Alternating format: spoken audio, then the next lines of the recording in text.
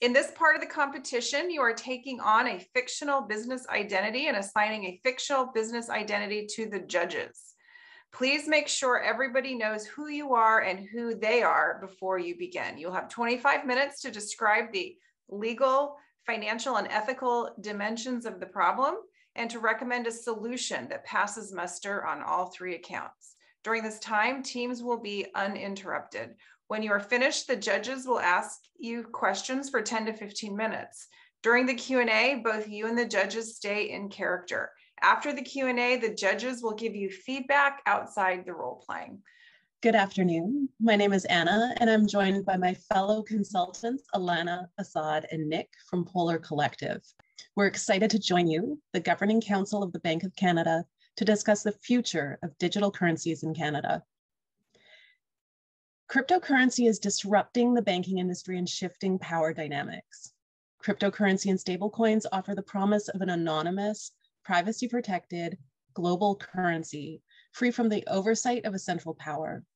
For the consumer who believes our institutions, such as our banks and government, have too much power, cryptocurrency is an attractive alternative. Only a few years ago, cryptocurrencies were embraced by only a small number of enthusiasts, but we're now seeing mainstream adoption, with 20% of Canadians now owning crypto and 25% considering a future purchase. We've also seen the exponential growth of stablecoin adoption over the past year alone. If this wasn't enough, big tech is showing interest. While Meta's DM project may have been shelved for now, it's not difficult to imagine the immediate impact a Facebook or Amazon coin would have. In addition, the payment landscape is changing. Canadians have always enthusiastically embraced payment modernization, but the pandemic has only accelerated our adoption of contactless payment methods. We are increasingly using mobile e-wallets and sending online transfers. Cash, on the other hand, is considered inconvenient and perceived as unhygienic, and we are seeing a rapid decrease in its use. As the institution responsible for issuing currency, these trends should be noted. The Bank of Canada's mandate is to promote the economic and financial welfare of Canada. The trends we've outlined, the mainstream adoption of private digital currencies and the declining acceptance of cash, pose a threat to your ability to manage economic policy, one of your 4 core functions, and could result in unchecked rates of inflation. Inflation rates have been increasing and currently sit at 5.7%, significantly higher than your target of 2%. While this poses a challenge to most Canadians as prices rise, it's the most vulnerable populations within Canada who would be most affected. For those individuals and families with the lowest levels of income, basic necessities become priced out of reach, risking increased financial inequality within Canada. We propose that by taking action, the Bank of Canada can proactively mitigate risk, fulfill your mandate, and further meet Sustainable Development Goal 8 in promoting sustained, inclusive, and sustainable economic growth through fostering innovation and expanding access to banking and financial services for all Canadians, particularly the 15% of Canadians currently underserved by the banking industry. In response to these threats, we know that you're conducting research into central bank digital currencies. CBDCs offer a unique value proposition over other forms of digital payments, like cash. They're a direct claim on the central bank and offer instant payment settlement. A high level of transaction data can be communicated with each payment and stored on the ledger. They're also programmable to enable conditional automated payments. Each of these traits carries ethical, legal, and financial implications that must be carefully considered. Central banks around the world are actively looking at CBDC. The models we've highlighted here show that design varies widely to reflect each country's priorities and values. The Bahamas, for instance, has designed their CBDC with both ID verified and anonymous options for greater accessibility and financial inclusion. China's digital yuan, on the other hand, is ID verified and fully programmable, which offers a level of data richness and control that may pose a challenge for countries such as Canada with higher privacy needs. These models highlight some of the ethical considerations at play, and the key takeaway here for the Bank of Canada is that Canada's priorities and values must be reflected in the design. Like central banks around the world, you are actively researching CBDC. You've conducted a pilot project looking into CBDC as a tool for international bank settlements, and you've recently announced a research partnership with MIT. You've asked us to determine your next steps. We'll walk you through the ethical, legal, and business implications of this changing landscape, and we'll present to you our vision for central bank digital currency in Canada. All right, I'd like to take you through the ethical challenges arising with the problem we've outlined today. So when it comes to the ethical dilemma faced by the Bank of Canada, we recognize it's twofold and multidimensional in nature. Doing nothing as an option and proceeding to operate in our current banking structure would have many risks to losing control over monetary policy. On the other hand, doing something and implementing a CBDC has its own set of ethical challenges if it's designed or implemented incorrectly. So first, it's important to discuss how many Canadians are impacted by the current banking system. We know that financial segregation exists between Indigenous and non-Indigenous Canadians. While much of this is due to systemic barriers, it's also largely due to geographic barriers and the availability of services offered. In many rural Indigenous communities, physical access to cash through ATMs or banks is nearly unfeasible, some having over 100-kilometer travel distance to the nearest ATM. With these challenges, it makes it incredibly difficult for many Indigenous Canadians to establish a good credit score or create a financial retirement plan. Oftentimes, they have to rely on payday loan institutions who do offer loans, but at a significantly higher interest rate. As mentioned, it's estimated that about 15% of Canadians are underbanked. That is, these barriers exist for a significant population of Canadians. So what does this mean for the Bank of Canada? Well, the threat of doing nothing when it comes to CBDC is immense. We know there is inequality present in our current system, but losing monetary policy and the ability to control interest rates only puts our most vulnerable population in greater risk. The Bank of Canada has a real opportunity to ensure that these Canadians are not pushed further out of the banking system, and that is through CBDC. So that brings us to our alternative option, which is do something. So doing something about this dilemma means implementing a CBDC that has been carefully designed and considered. It has many features that can benefit the banking system, but if designed incorrectly, the ethical challenges could be significant and could cause more harm than good, hence this twofold ethical dilemma. To understand the ethical challenges that can arise from different design options, we must first understand the key characteristics that make a CBDC what it is. Universal access, data richness, programmability. For universal access, one of the key purposes of CBDC is to create a digital alternative as inclusive as cash. But how can we make sure all Canadians actually do have access? CBDC is also quite data rich, as it can be traced and monitored. This is a great benefit to the banking system and beyond. However, who would have access to this data, and how protected would Canadians be from security breaches? And lastly, its programmability. That is, the Bank of Canada could have the ability to stimulate or slow down the economy directly to Canadian accounts. But who would determine the conditions surrounding programmability, and how would the privacy and autonomy of Canadians be protected? These are questions that should be explored further. So as I mentioned, there are several different barriers that impede certain individuals from accessing the banking system. Geographic, technological, socioeconomic, behavioral, a general lack of trust or confidence in the banking system.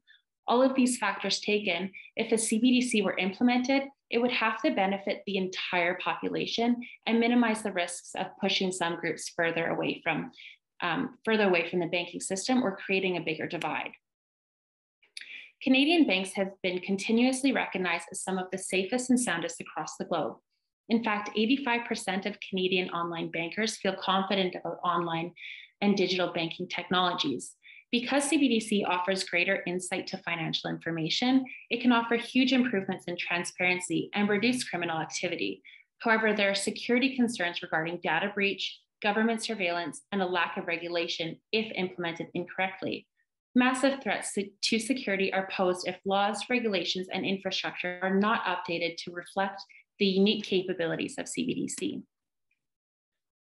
A trade-off also exists between protecting the privacy of the users, while also allowing the capacity to utilize the key features such as programmability of CBDC.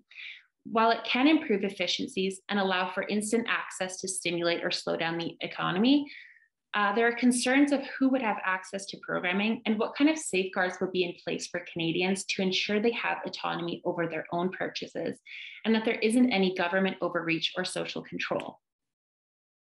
So that brings us to our 4 ethical decision criteria when it comes to designing and implementing CBDC.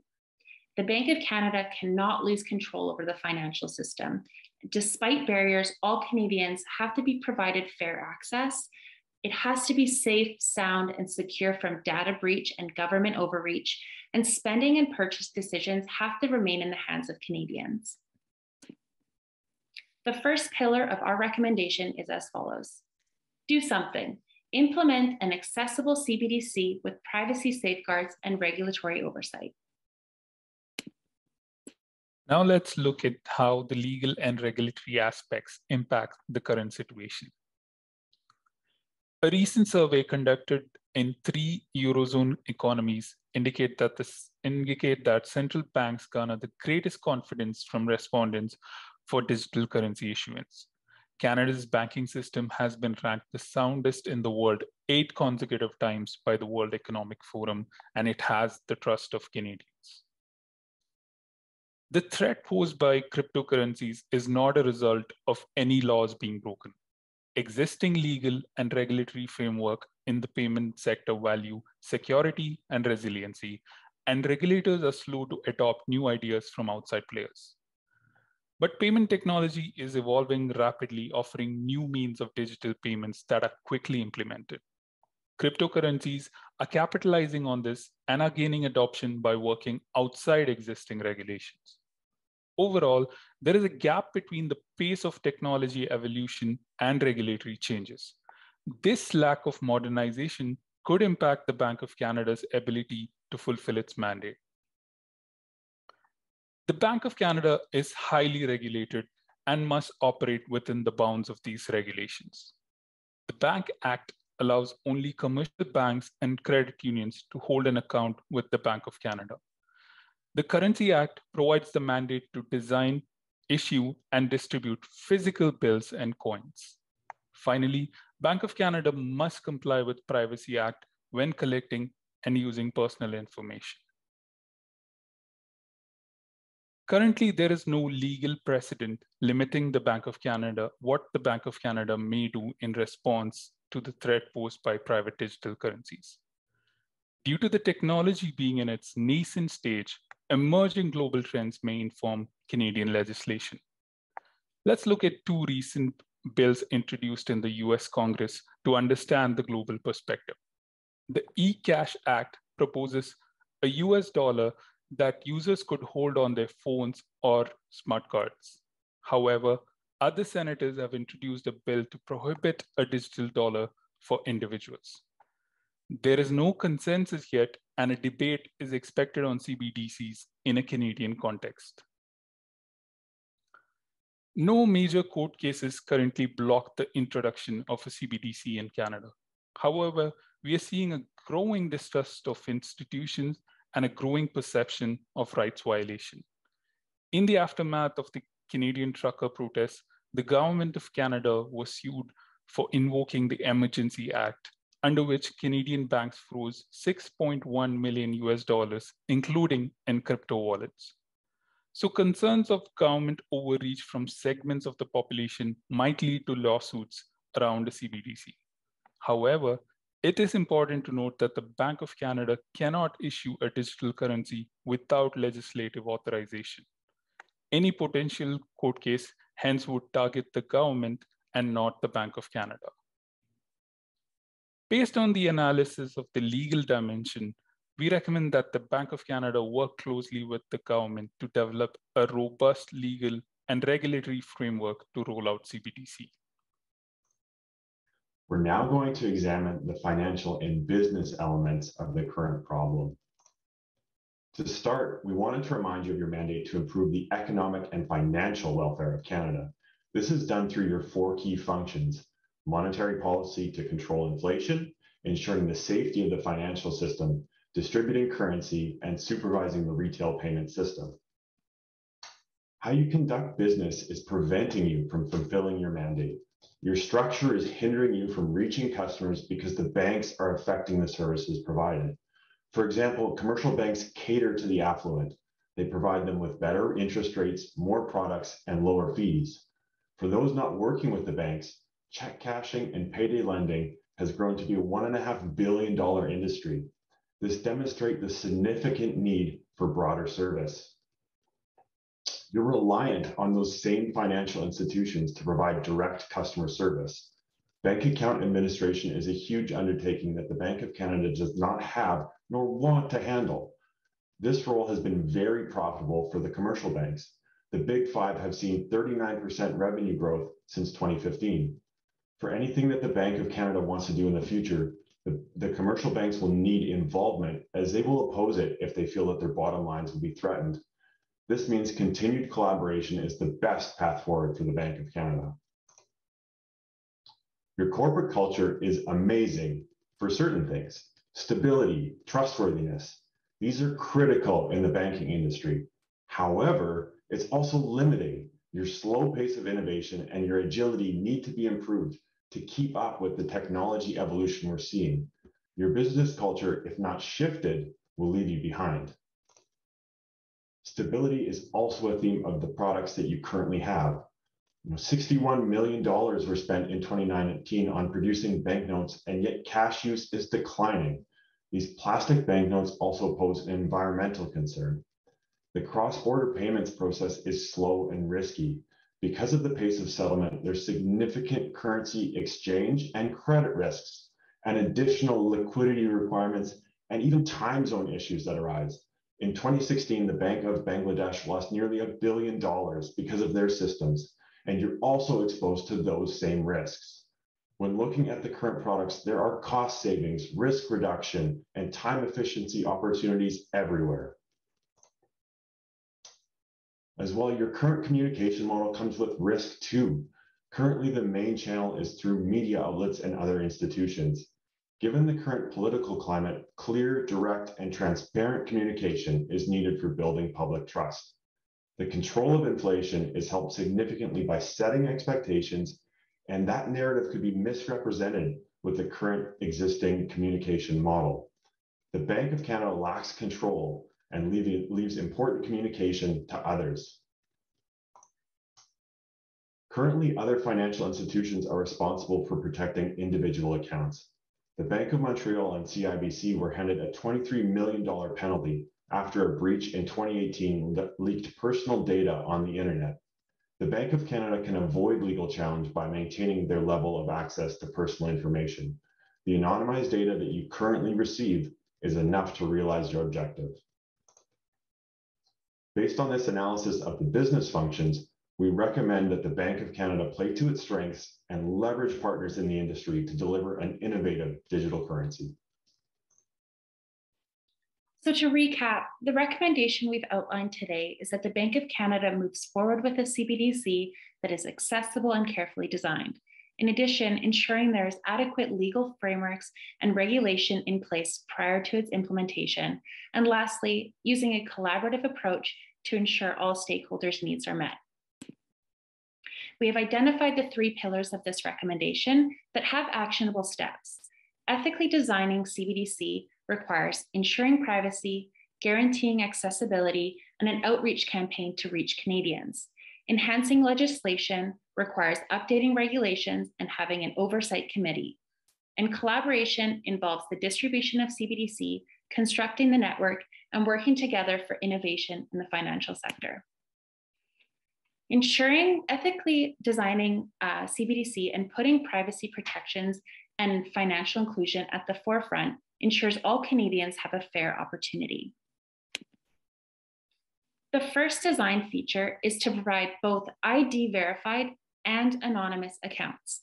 ID verified accounts would have the full benefits of full access digital wallets. These can be used for immediate disaster relief, allowing government to send funds directly to individuals in need, and can be used by employers to pay employees immediately, even on a per shift basis. This would eliminate the need to cash a check. Anonymous accounts would use limited digital wallets that would be fully anonymous, but would be restricted to a $10,000 transaction limit, just like cash. Like cash, anonymous accounts allow users concerned about privacy to conduct transactions anonymously. In addition to mobile wallets, to ensure improved financial inclusion for Canadians, we would introduce reloadable offline cards, which can store value much like gift cards. We would distribute these through convenience stores, and we would make cards available with no ID requirement, fully anonymous option, and these can be purchased by everyone, including those who lack government ID or have barriers to accessing banking. And lastly, increasing consumer awareness through financial institutions, media promotion, and advertisements. Messages about low-cost transactions, privacy, and payment efficiency will be crucial for adoption. The unique nature of CBDC payments dictate a need to establish strong governance and create guide rails for operation. To build a foundation for CBDC to succeed in Canada, existing legislation must be updated. Additionally, an oversight committee comprised of the CBDC system participants should be established. For the Bank of Canada to legally issue a CBDC, 3 existing national legislations must be amended. The Bank Act must be amended to broaden membership to include fintechs. Currency Act must be amended to provide Bank of Canada with the legislative authority to issue CBDC. Due to the data-rich nature of CBDC payments, Privacy Act must be amended to incorporate a robust privacy management program. The creation of a CBDC oversight committee will ensure all stakeholder interests are considered while prioritizing innovation and accountability. This oversight committee will own the CBDC network in Canada and will be governed by its members. The primary members will be the Bank of Canada, the Department of Finance, financial institutions, fintechs, and other payment service providers. The key responsibilities of members will be to define regulations for the CBDC network and provide transparency through monitoring and reporting. Introducing a CBDC also comes with technical challenges, and the Bank of Canada will leverage its partnerships to provide distribution, build and operate the payment network, and to provide additional customer-serving innovations. This will ensure a financial industry that can evolve to serve future needs. A CBDC will be a claim on the Bank of Canada, but accounts will be provided by existing partners. Financial institutions have existing relationships with customers, and they will continue to work with them. This keeps the banks happy, but moves the Bank of Canada closer to the end customer. The network built will erase personal information, then provide the Bank of Canada with the needed transaction data without additional security risks. To build this new payment network and transaction ledger, the Bank of Canada will define the design and regulations first. That process will inform partners of the requirements and allow them to bid on the network development. The selected partner would then build and manage the network with oversight from the CBDC committee. This plays to each party's strengths and will lead to an efficient rollout. FinTech involvement will unlock the most exciting and unique opportunities of a CBDC. The possibilities of incorporating new data to revolutionize payments are endless. With advanced mobile wallets, parents can restrict purchases to trusted stores so their kids are always safe with their money. Conditional payments help small businesses so they can unlock opportunities that normally need high credit ratings.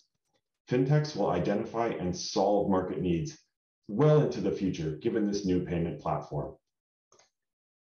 When totaling the project budget, the Bank of Canada will bear most of the costs, but meaningful investments will be provided by partners to enhance the payment system for consumers. This project is expected to roll out over 5 years, which means an annual investment of $20 million. This is right in line with past payment innovation investments, so the cost is quite reasonable. The impacts of implementing a CBDC are wide-ranging. We'll examine these from an economic, social, and financial perspective. From an economic standpoint, CBDCs provide you with a powerful tool to manage monetary policy, ensure the stability of the financial system, support innovation, increase environmental sustainability, and revolutionize payment efficiencies. A CBDC also expands access to banking and financial services for all Canadians by enabling instant government relief checks and instant direct delivery of paychecks with low-fee accounts and offline access. A CBDC can remove economic and geographic barriers to those currently underserved by the banking system. We anticipate financial inclusion rates rising from 85 to 93%. Finally, a CBDC will generate benefits for all stakeholders, but it's specifically worth noting that a CBDC would generate annual savings for the Bank of Canada of $30 to $40 million. In conclusion, we recommend implementing an accessible CBDC with privacy safeguards and regulatory oversight through collaboration with government and industry. In doing so, as the Bank of Canada, you can fulfill your mandate to ensure the economic and financial well-being of Canada and meet UN Sustainable Development Goal 8 to ensure sustained, inclusive, and sustainable economic growth for all Canadians. Thank you. We'll open it up to questions. Thank you very much.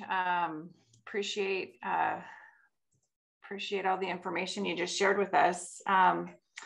One thing I'd like to just maybe have you circle back to and give and dive in a little bit deeper, or maybe clarify for me a little bit better, is, you know, how do you describe in maybe a little bit more detail, you know, why the privacy and security issue is an ethical issue? Like, what is the ethics or what is the harm that you're trying to solve for with respect to privacy and security?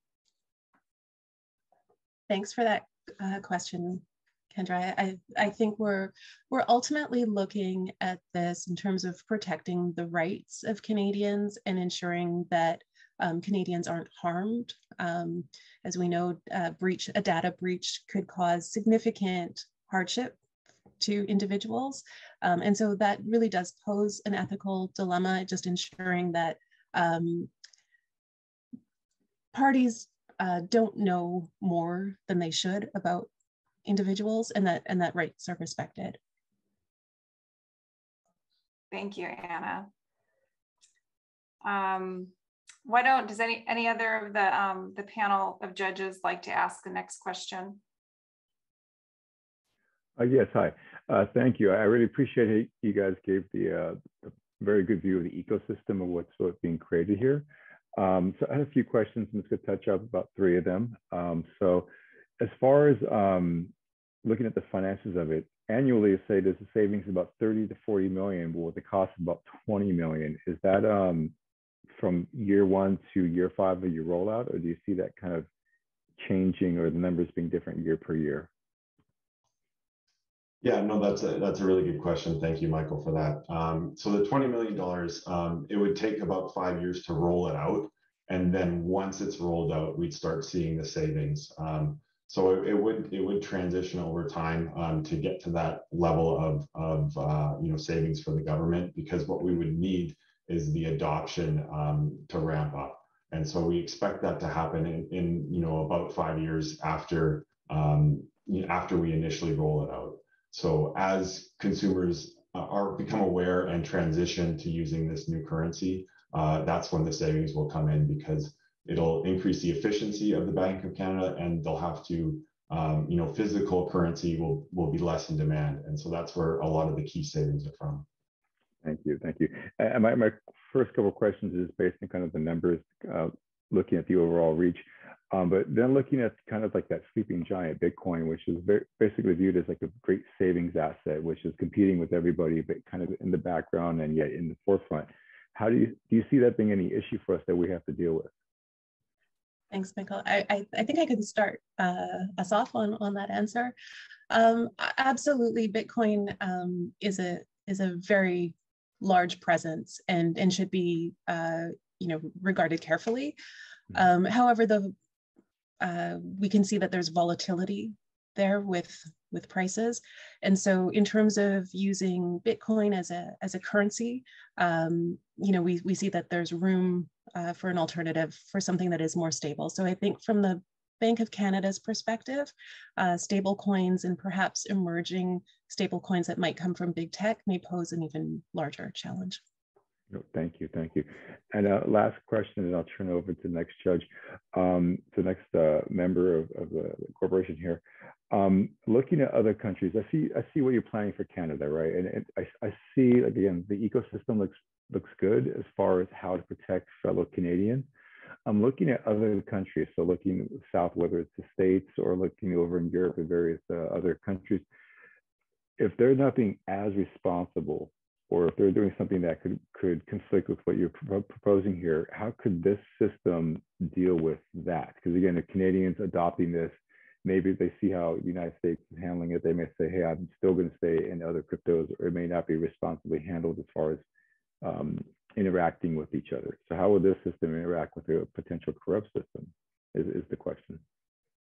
That's an incredibly good question. I think absolutely perception of what's going on is really, around the world is really critical to the success of this initiative being within Canada.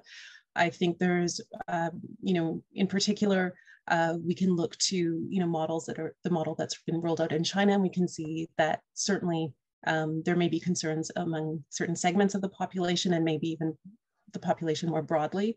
So I think being aware of how things are being implemented is absolutely critical. I think communication with stakeholders throughout the entire process is absolutely critical to managing perception and ensuring that we make it clear to Canadians exactly the benefits of this program and how it's being rolled out. Thank you. That answers my questions. Thank you. Barbara, do you have any questions? And then also we have Amy, who did join us a little bit late, but she also is another judge on our panel. Hi, everybody. Well, I'm going to say what an interesting presentation. Easy to follow, and your graphics absolutely were really very, very good. It's good to know that you say that, Canada, that we're underbanked to such an extent. You said that, and considering the expanse of the geography and, potential internet issues with, getting to all of Canada and the great geography. So one of my questions is, there's got to be some kind of skepticism with getting into this, as we've noticed from, the states and others getting into, the new forms of currency. So how do you plan to mitigate, users' apprehension and enhance consumer buy-in? Thank you, Barbara, for the question. I think, one thing that the Bank of Canada really has on its side prior to this design and implementation is the amount of trust that Canadians have in our banking system. It's a very trusted system. Overall, Canadians trust the system. But on top of that, we're really going to rely heavily on those campaigns to educate Canadians and to reach out to them directly and let them know that this isn't any different than any other, money that they've used in Canada before. We're still taking the necessary steps to make sure that, it is private, it is secure, they are protected, and that's, the Bank of Canada's #1 priority.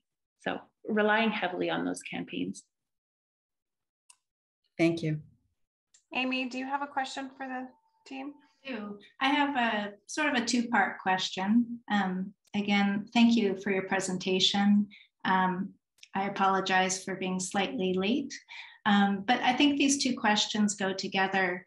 I'm wondering, would individual banks volunteer to participate in this new currency once created, or would it be mandated and required at some point? What do you envision, as far as that rollout. And along with that, it's a very enormous task to start with, and would take significant investment both by Bank of Canada, but also, again, the individual banks and even individual businesses who would all be needing to update their technology and systems, accounting systems.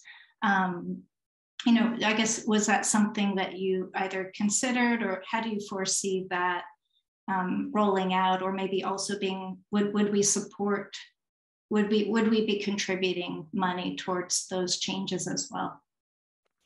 Thank you, Amy. Maybe I can answer the first part of that question. So in Canada, the Bank of Canada and the existing commercial banks and credit unions have a history of close collaboration. We have seen that with past payment modernization efforts, that the banks and the payment service providers and the Bank of Canada have worked collaboratively together. So we, for the CBDC, we envision the same, the Bank of Canada working closely with the banks to design CBDC that works for Canadians. So I don't think it is, we don't envision it to be forced down the banks where they don't have a choice. It would be more of a collaborative approach to the CBDC development.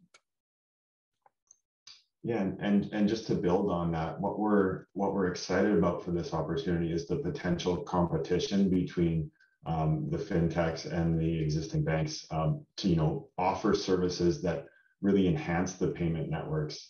You know, in Canada right now, a lot of businesses are still writing checks, right? And one of the reasons for that is the memo line. They like to put what, you know, what invoice is related to or things like that in that memo line. If you can have a payment system that is, you know, been developed by these fintechs that go, hey, this, you know, we're going to send you 20 payments and these are exactly what it's for. And you have all of that clarity and that transparency, and it's recorded and you can go back and refer to that. There's huge benefits for businesses.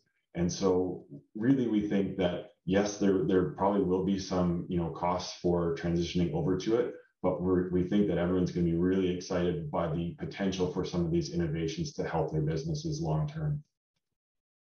I have one more question that I'd like to address. I mean, what do you see as the biggest obstacles or risks with this implementation?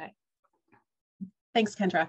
I think that was touched on, you know, with one of the questions earlier. I think the biggest risk to this plan would really be the buy-in of the major financial institutions. In Canada, we refer to the Big Five. They hold considerable power. However, we do, as we've discussed, we do envision that this would be a highly collaborative approach. The Bank of Canada, as you know, works very closely with the Big Five. There's a close relationship, and there would be stakeholder consultations all the way through the process. So this risk, while significant, we feel would be mitigated through consultation. And what about the legislative process? Who would the opponents to that type of legislation likely be? Thank you. I think that's a great question. Would one of my teammates like to jump in?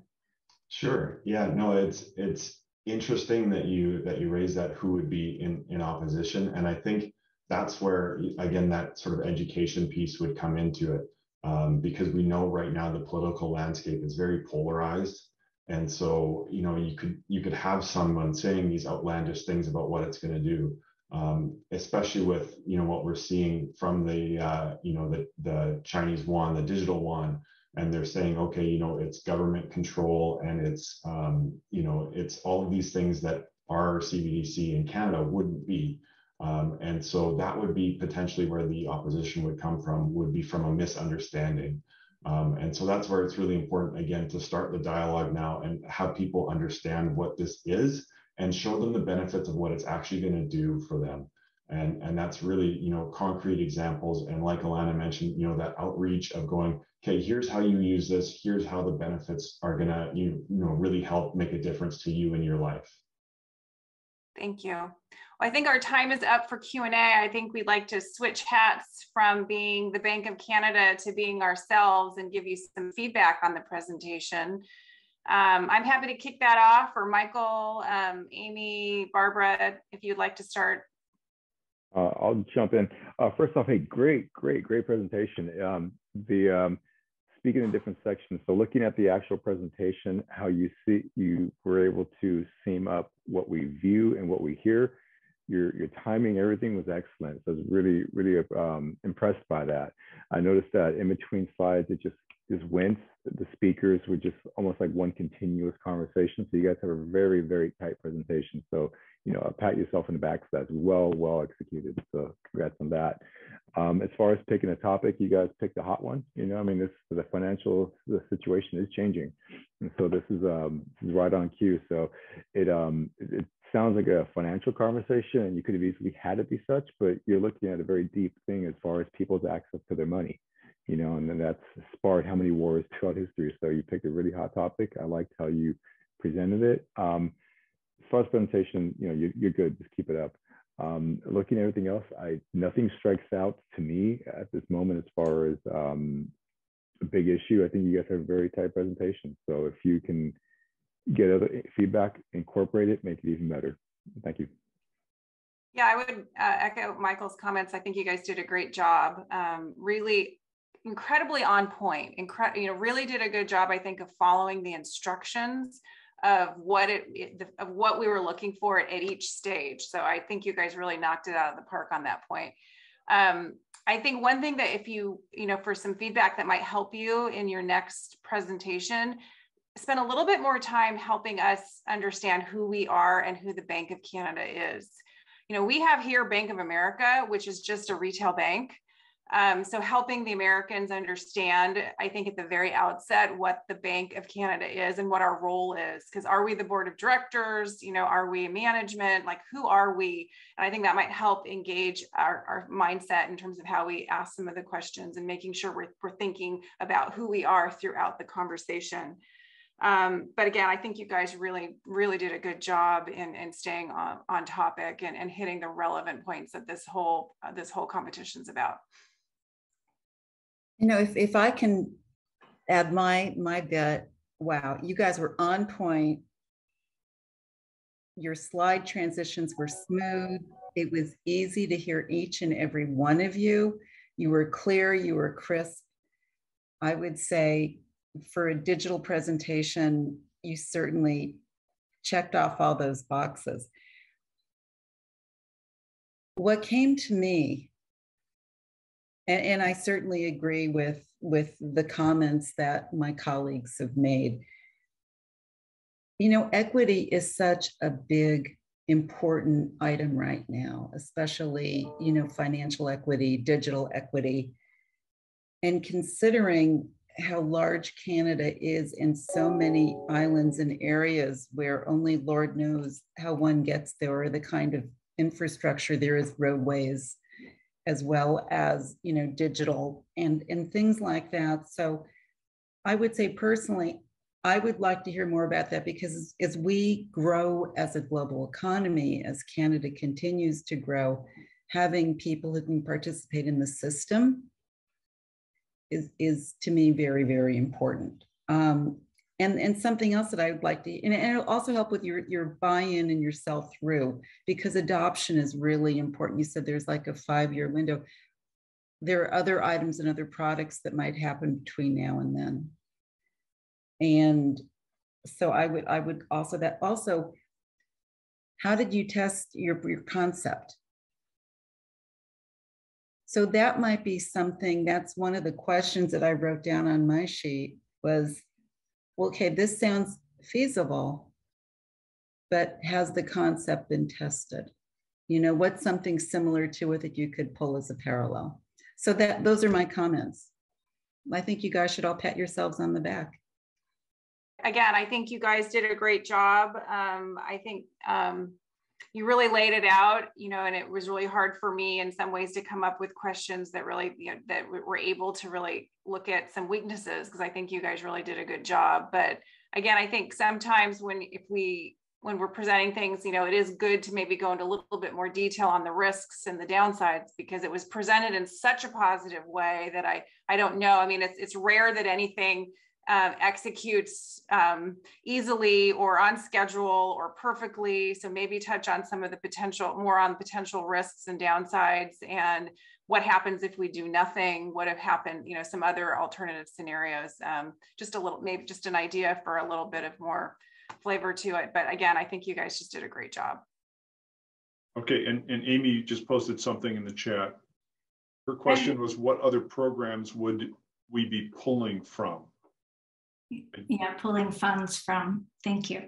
Thank you. Yeah, just because it is such an enormous amount of money. So it's obviously a big shift if we're not already doing this. I'm just kind of curious what would be suffering, or what, you know, what other programs or plans are in place that we might be pivoting from. Amy, that's a really great question. Nick, I see that you unmuted. Did you want to tackle that? Yeah, well, it's actually an interesting time for the retail payments landscape in Canada right now. So just in the past year, they've kind of redone the interbank financial transaction system. And so that was a system that was like over 20 years old. And that was purely for the high value transactions. And what's next is that their current, you know, low value system for transactions between people's accounts, that was first introduced in 1984. So we know that that is potentially coming, and our thought would be to, you know, instead of dedicating money to kind of revamp something that is going to go out of date already, let's put those funds towards this new system that's going to solve way more issues than simply just an update of kind of an existing architecture. And so what we've seen for those dollars that have been spent, it's about the same as what they just spent to redo that high value transfer system between the banks. And so we know that, you know, that number, while it does seem intimidating, is about what they've been spending already. Thank you. So just three things I'd like to say as Director of the Institute for Business Ethics and Sustainability and hosting the competition. First, I want to welcome you, because it's wonderful to have you and your university participating. One compliment that I haven't heard said yet is you handled the questions so wonderfully by always affirming the question. That's a really good question. The way in which you affirmed was really masterful, I thought. I just want to speak to tomorrow, so you have that feedback related to that. The 10-minute presentation tomorrow will not use PowerPoint. It will only focus on the ethical dimension of what's being presented. And as I heard your presentation, I thought of two buckets of ethics. One is kind of the compliance and regulatory and care for, you know, privacy and some of these kinds of things. Critical, very important. One dimension. Another dimension is your advocacy for banking access and real economic opportunity, especially for the disadvantaged. And that is an aspiration of service and access. And so you were so good in the way in which you laid it out in your PowerPoint about those dimensions. If you can take the feedback that you received from the judges and some of the things that they identified, that's the kind of thing that you will want to focus on and flesh out as you prepare your ethics presentation tomorrow.